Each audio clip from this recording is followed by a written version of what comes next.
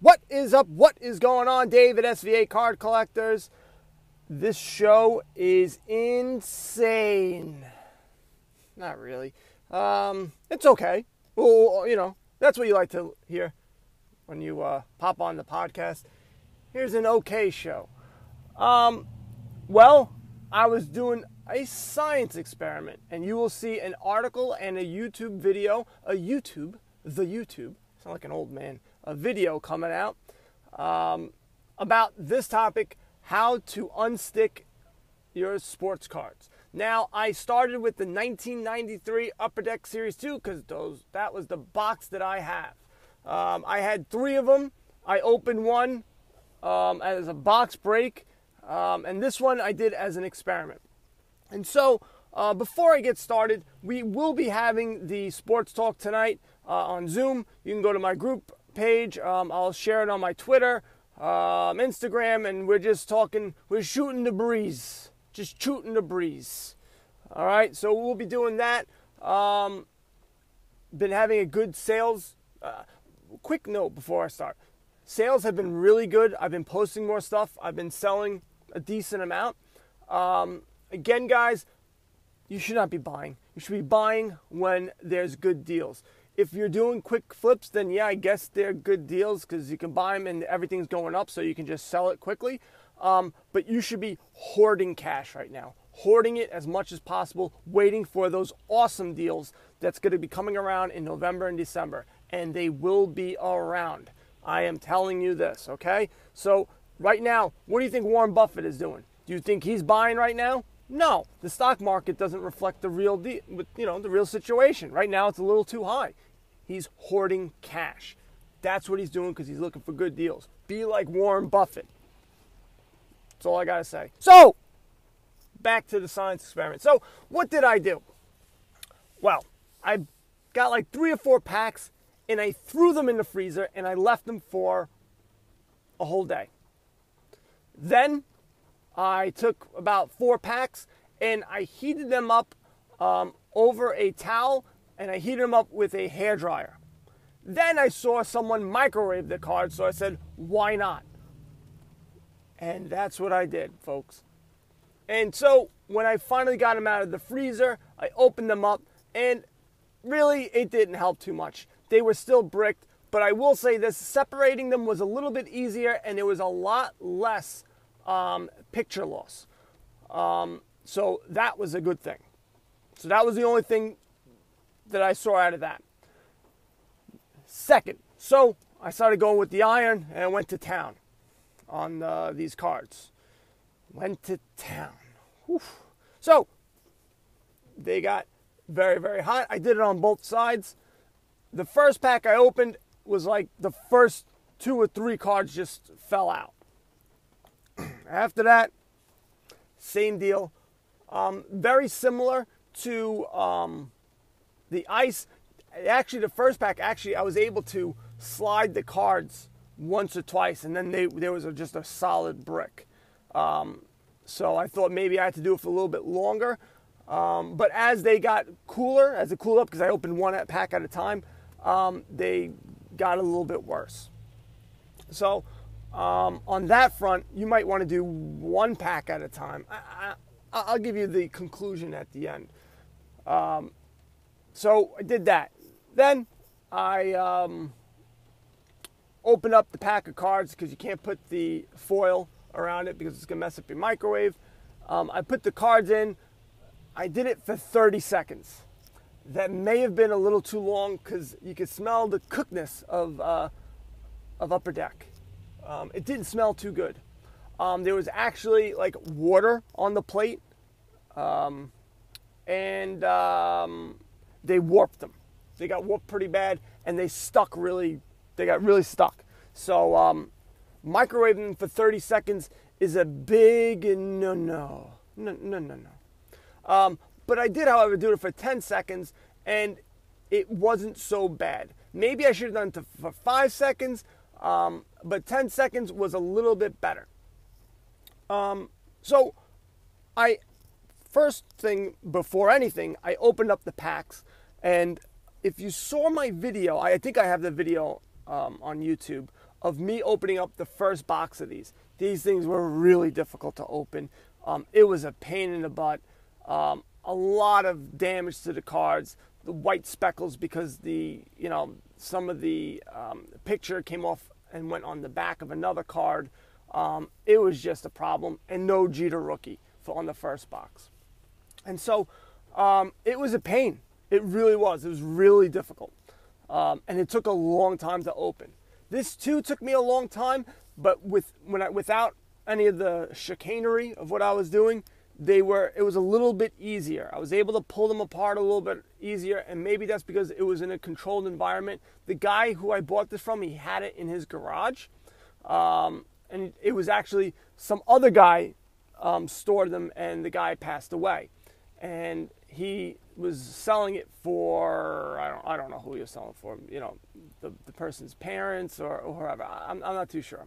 So the humidity maybe could have, because we learned about humidity in the previous podcast and article.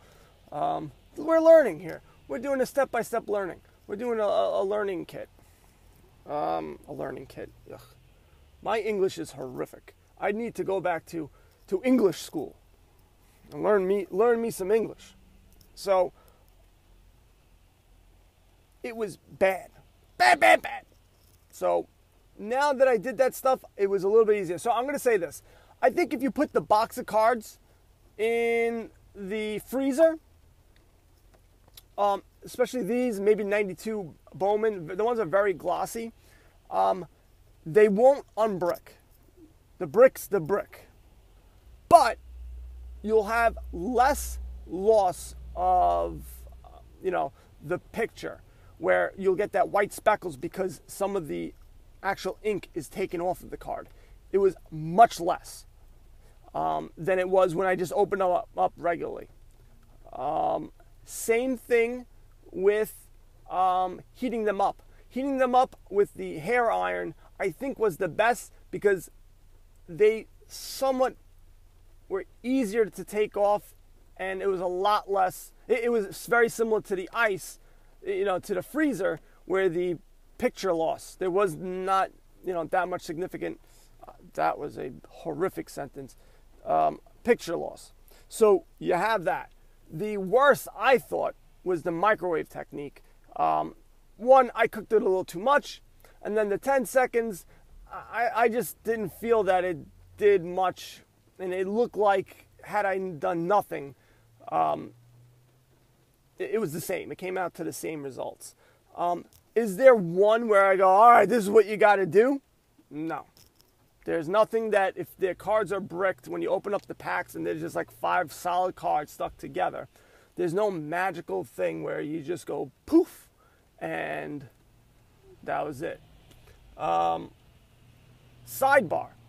I did get Mr. Jeter. Now, one of them I did not film. And when I got it, I saw it was on the top. It was the top card flipped backwards. And so I said, let me go inside. I'm going to heat this bad boy up. So I heated the bad boy up so bad. I heated it so good. She said, so good. I heated it so good. That the top, the card that it was stuck underneath with flew off the deck and landed on my bathroom floor, which I then gave a good old MF, picked up the card. Actually, the Jeter card was fine, the corners and everything like that, but it had the same issue. I took it off, bottom right-hand corner, a little white spot. It was just lost, and I was pissed because it's like the same thing as the first one that I got that you'll see in the video. And I talk gibberish, and I talk smack about how I'm not going to get anything. It's funny how that happens. So the video, hopefully I'll be able to get it out by tomorrow. The article will take a little bit longer because I'm going to write a little bit more, expunge a little bit more on it. And you'll be able to see pictures and videos and engross yourself a little bit more. Engross. Other news. I saw Darryl Ravel. Now he's I forget who he writes for, but he's baseball card news, sports news, but he's one of the guys that talks a decent amount of baseball card news in sports. Like in the sports world, he's the guy who goes, well, what about baseball cards? And he'll bring that up every once in a while. And he said there is an uptick in auctions not being paid for. And I know I've seen a couple. I know, in our Flick chat group, we had someone who they didn't pay. I've seen some grumblings on it, and I agreed with a lot of the comments that were said. That's because there's a lot more people buying, and I think there's a lot more sales. So you're also going to get people who don't pay. That is always an issue with me on auctions. That's why I don't like, especially those high-ticketed items. I get very nervous because I get so excited, and if they didn't pay for it, I would be so annoyed. I'd be so depressed. I'd cry. So, yeah, I don't like that. So, I just think it's, because there's more sales, there's more people involved, there's more people buying and selling cards. Those Topps Project 2020 cards are still flying off the shelves, even though they're still mostly god-awful. I don't know if I said this on the podcast. I actually bought 3 Mike Trouts, the one with the black, and they look like a rock-style Mike Trout. They look beautiful. I saw it was one of the only times, other than seeing the 90s inserts, where I said, this looks awesome. I actually bought 3 of them. 1 to keep and 2 to sell, because I got a feeling these things are going to go up. And the Ricky Henderson card that just came out, that looks really nice. There's some here and there that look good, but I would say the vast majority look yucky.